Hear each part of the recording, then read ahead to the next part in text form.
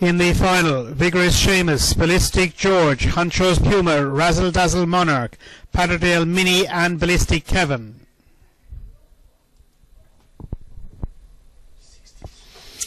And 5 near side is Patterdale away okay. Inside RAZLDAZL MONARCH the favourite.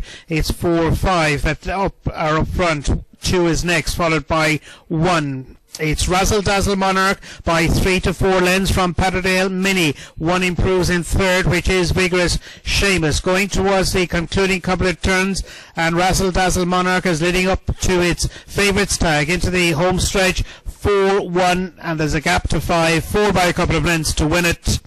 For our winner, RAZLDAZL MONARCH, trained by Neely O'Connell for the Kildare Kilcolgan Syndicate, wins the Greyhound Petworld Open Unraced 5-5 final.